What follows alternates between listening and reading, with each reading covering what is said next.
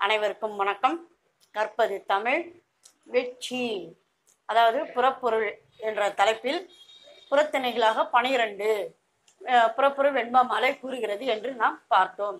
அதில் முதலாவது திணையான வெற்றி பற்றி நாம் பார்ப்போம். அதனுடைய திணை, அதாவது வெற்றி என்னும் திணை, அதே சமயம் அதனுடைய துறை என்றால் இந்த திணையினுடைய உள் பிரிவு துறை எனப்படும். அவற்றை பற்றிய செய்திகளை நாம் காண்போம். வெற்றி என்றால் என்ன?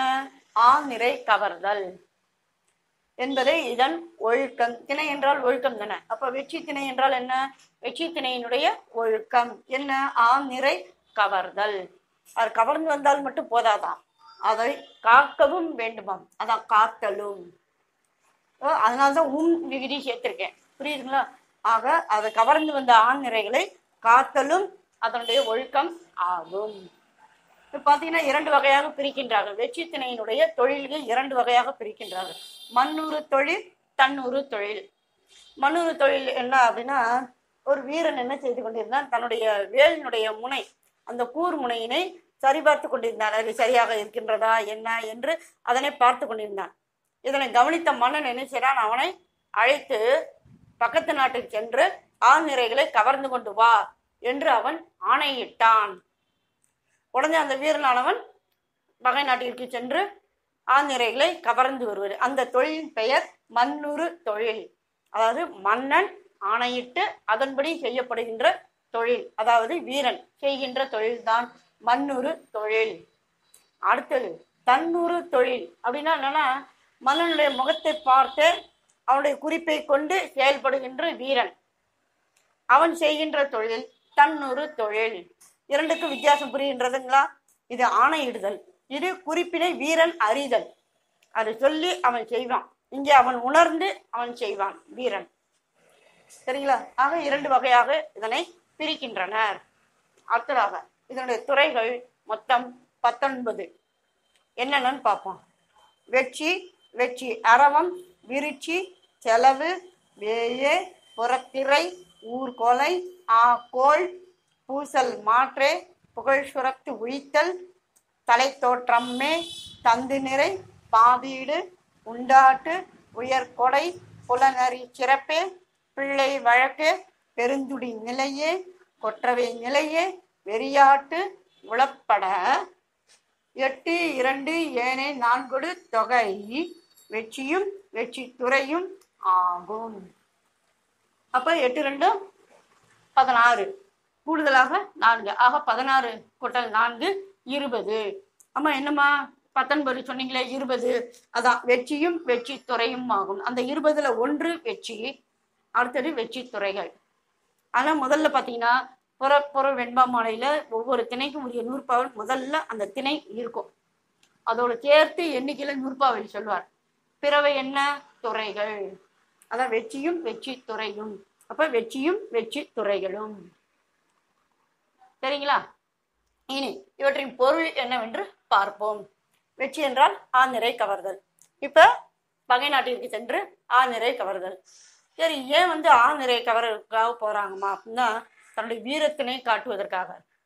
இன்னொன்று, அவனுக்கு ஒரு கோபத்தை உண்டாக்கணும். அது ஏதேனும் ஒரு காரணம் வேணும். அதுக்கு என்ன செய்யறது? சும்மா இருக்கணும், நம்ம கிள்ளி விடுவோம் இல்லைங்களா? அப்ப அவனுக்கு கோபம் வரும். உடனே அவன் என்ன செய்வான், நம்மளை கிள்ளுவான். அப்ப 2 பேருக்கு சண்டை போடுவோம். அந்த மாதிரி அவன் இயல்பான பகை நாட்டு மன்னன் கிடையாது. அவனுடைய கோபத்தை உண்டு பண்ணி என்ன செய்யணும், இருவருமாக போர் புரிஞ்சு தனது வீரத்தினை நிலைநாட்டுதல், இதன் மூலம் புகழ் பெறுதல். அதே சமயத்துல என்ன செஞ்சிருப்பான், அவன் அந்த மன்னன்கிட்ட மகள் கேட்டிருப்பான் திருமணம் புரிவதற்காக. அவன் இல்லை, என்னுடைய மகளை திருமணம் செய்து தரமாட்டேன் அப்படின்னு சொல்லியிருப்பான். அப்ப இவனுக்கு கோபம் வந்திருக்கும். அதனால நினைச்சுவான், அவன் கோபத்தை ஏற்றணும். அப்ப மகன் மறுத்தல்னு சொல்லுவாங்க. அதை என்ன செய்வான், போரிடுவான். அந்த போரிடுறதுக்கு ஒரு காரணம் வேணும். அதுக்கு ஆண்நிறை கவர்தல். சும்மா போய் சண்டை போடுவது கிடையாது, ஏதேனும் ஒரு காரணம் பற்றி. அதில் பெரும்பாலும் பரவுவது என்ன அப்படின்னா ஆண்நிறை கவர்தல். அதுதான் ஆரம்ப கட்டம். சரிங்களா? இப்ப ஆண்நிறை கவர்தல்னு முடிவாயிற்று. என்ன செய்கிறார்கள்? வெற்றி அரவம். அரவம் என்றால் சத்தம்னு அர்த்தம், ஒலி. அப்ப இவர்கள் என்ன செய்கின்றார்கள், காலில் அதற்குரிய அணிகள் அணிந்து கொள்கின்றார்கள். வீர கழல், அந்த மாதிரியான காலில் கழல் அணிந்து கொள்கின்றார்கள். அதே மாதிரி பாதங்களில் செருப்பினை அணிந்து கொள்கின்றார்கள் அந்த மறவர்கள், அதாவது வீரர்கள். அணிந்து கொண்டு, ஏன்னா அந்த போகின்ற காட்டு வழியில பார்த்தீங்கன்னா ரொம்ப கடந்து செல்வதற்கு ரொம்ப சிரமமா இருக்கும். அதனால காலில் செருப்புகளை அணிந்து கொள்கின்றார்கள். அணிந்து கொண்டு துடியினை இசைத்தவாறு அவர்கள் செல்கின்றனர். அப்படி அவர்கள் எல்லாம் ஒரு கூட்டமா அப்படி போகின்றார்கள் அல்லவா. அந்த கூட்டமா போகின்ற நேரத்தில் அந்த எழுகின்ற ஒலிதான் வெற்றி அரவம். அதனை பற்றி பாடுவது வெற்றி அரவம் என்னும் துறை. சரிங்களா? அதே சமயம் துடியில இங்க இசைக்கிற நேரம் அந்த எந்த நாட்டை நோக்கி போறாங்களோ அந்த பகை நாட்டு நாட்டுல வந்து பாத்தீங்கன்னா காரி என்னும் பறவை பாத்தீங்கன்னா ஒரு ஒலி எழுப்புது. அந்த ஒலி பாத்தீங்கன்னா அழுகை நிறமாக அழுகை கொண்ட ஒரு ஒலியாக இருக்கின்றது. அப்படின்னா என்ன அர்த்தம்? தீ நிமித்தம். அப்ப இங்கே சந்தோஷமான ஒரு ஒலி, அங்கே பார்த்தீங்கன்னா அழுகை ஒலியினை எழுப்புகின்றது அந்த காரி என்னும் பறவை. அதனை பற்றி பாடுவதுதான் வெற்றி அரவம். அடுத்ததாக விருச்சி.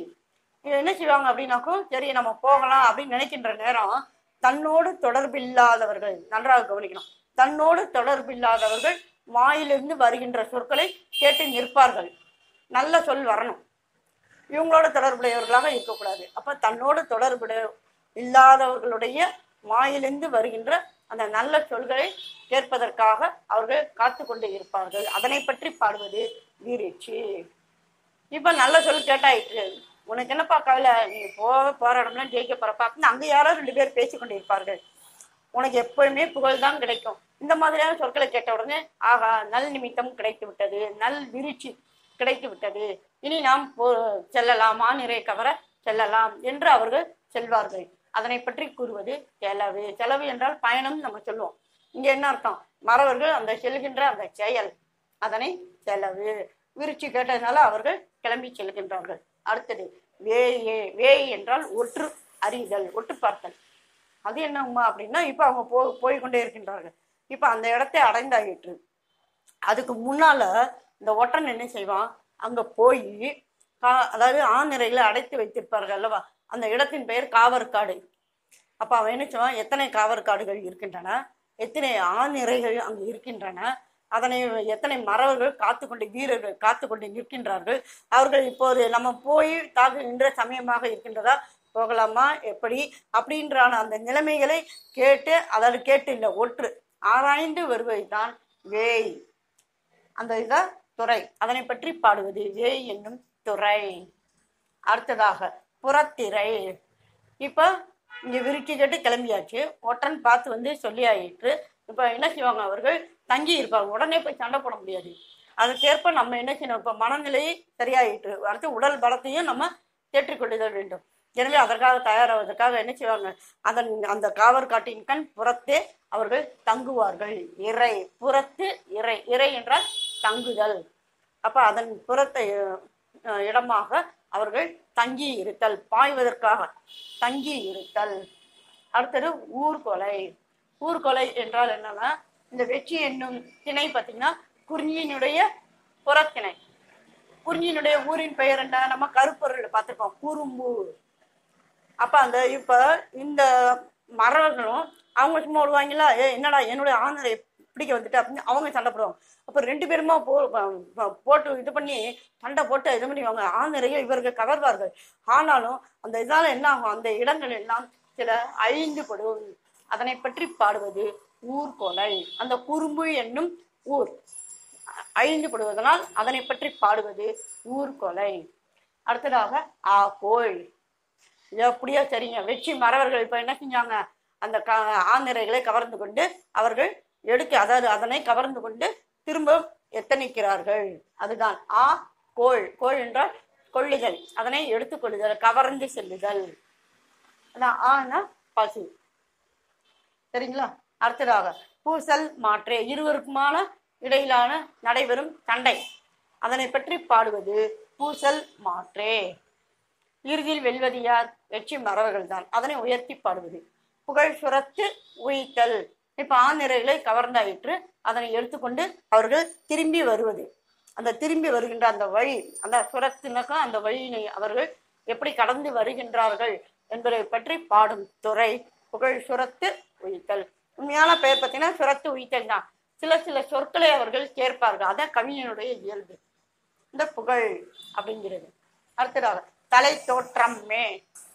இப்போ வெற்றி மறவர்கள் கிளம்பி போயிருக்காங்க. இப்போ அனுப்பிட்டு ஊரில் இருக்கவங்க அமைதியாக இருக்க முடியுமா? அவங்க எப்படா வருவாங்க அப்படின்னு சொல்லி அவர்களை எதிர்பார்த்து கொண்டு உட்கார்ந்து இருப்பார்கள், காத்து கொண்டு இருப்பார்கள். அப்போ அவர்கள் என்ன செய்வார்கள்? ஆண்நிறைகளை கவர்ந்து கொண்டு அவர்கள் வந்து கொண்டு இருப்பார்கள். வர வர பார்த்தீங்கன்னா முதல்ல தலை தான் தெரியும். இப்போ நம்ம வந்தாலும் முதல்ல தலை தான் தெரியும்.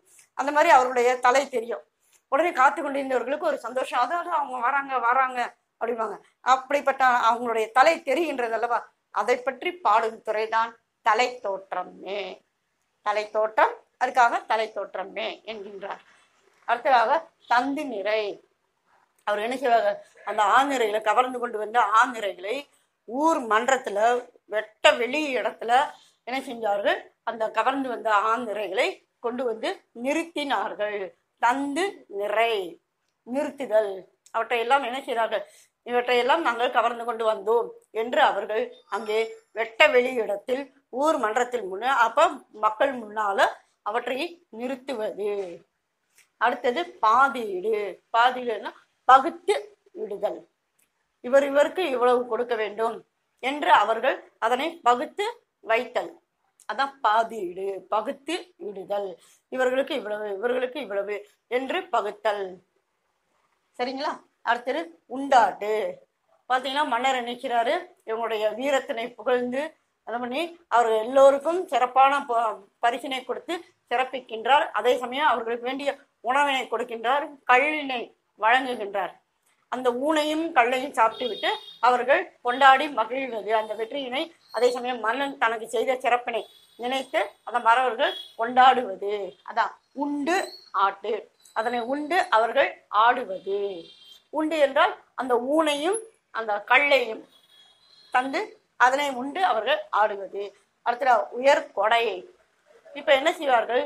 அந்த மறவர்கள் இப்ப பாதீடு யார் யாருக்கு எவ்வளவு கொடுக்கணும்னு சொன்னாங்க இல்லையா? இதுல முக்கியமான குறிப்பு என்ன தெரியுங்களா? ஒண்ணு, அதாவது ஒரு ஆண்நிறையில ஒண்ணு கூட எஞ்சி நிற்க கூடாது.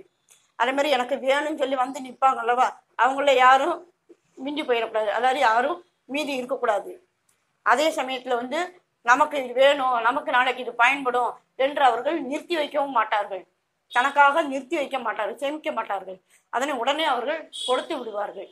ஆக இந்த மூன்றின்படி என்ன செய்வார்கள்? அந்த மறவர்கள் பிறருக்கு அனைவருக்கும் வாரி வழங்குதல். அதான் கொடை.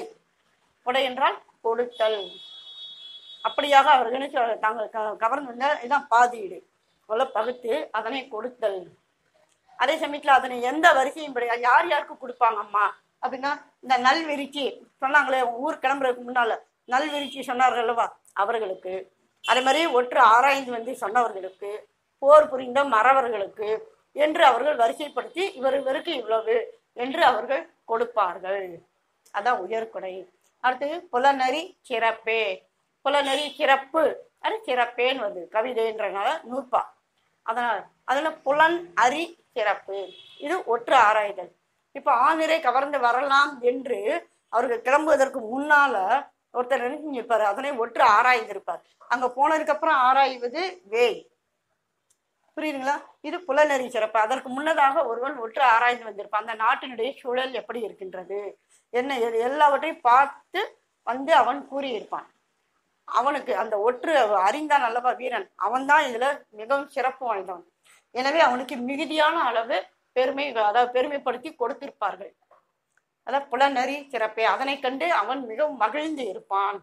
அதனை பற்றி பாடுவது புலனறி சிறப்பு என்னும் துறை. சரிங்களா? அடுத்ததாக ஆக அவனுடைய மகிழ்ச்சியை பாடுவது மீதியாக வழங்கப்பட்டது. அதனால் அடுத்தது பிள்ளை வழக்கே. பிள்ளை வழக்கு அப்படின்னு சொல்லி சொன்னோம்னாக்கோ இதே மாதிரி தான் எல்லாருக்கும் பகிர்ந்து கொடுத்திருப்பார்கள். அதனை அவர்கள் இந்த பிள்ளை வழக்கு அப்படின்னாக்கோ இந்த நல்விருச்சி சொல்வார்களோ அவர்களுக்காக அவர்கள் கூடி கொடுப்பது. எப்படி இவர்களை சிறப்பித்தார்களோ அதே மாதிரி அவர்களுக்கும் கூட்டி கொடுப்பது. அது பிள்ளை வழக்கே. அடுத்தது பெருந்துடி நிலையே. எல்லோருமாக மகிழ்ந்து என்ன செய்வார்கள்? அதனை கொண்டாடி மகிழ்வர். இங்கு உண்டாட்டு நம்ம பார்த்தோம் இல்லையா, அந்த மாதிரி துடியொட்டி அவர்கள் பாடுகின்ற மகிழ்ந்திருக்கின்ற அந்த நிலையினை பற்றி பாடுவது பெருந்துடி நிலை. இறுதியாக அதுக்கு அர்த்த கட்டம் கொற்றவை நிலையே. கொற்றவை, கொற்றம் என்றால் வெற்றி. வெற்றியினை வந்து நமக்கு நினைத்தால் போதும், நம்ம செய்வதற்கு முன்னதாகவே நமக்கு வெற்றியினை தருகின்ற தெய்வத்தின் பெயர் கொற்றவை. இப்படிப்பட்ட ஒரு வெற்றியினை நமக்கு கொடுத்தார் அல்லவா, அந்த கொற்றவைக்கு என்ன செய்வார் அவர்கள்?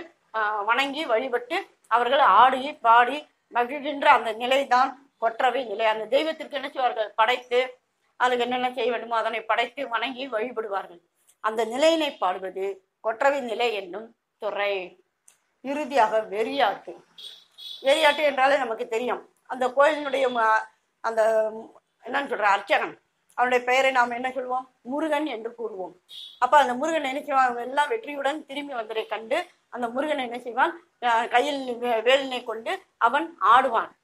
அதே சமயம் கூடுதலாக இந்த மறவர்கள் சென்றார்கள் அல்லவா, அவங்களுடைய மனைவி அவங்க எல்லாரும் என்ன செஞ்சிருப்பாங்க? வேண்டி இருப்பாங்க, கடவுளே அவங்க நல்லபடியா ஆந்திரையை கவர்வதற்காக சென்றிருக்கின்றார்கள், அந்த செயலினை நல்லபடியாக முடித்து அவர்கள் வெற்றியுடன் திரும்பி வர வேண்டும் என்று அவர்கள் வேண்டி இருப்பார்.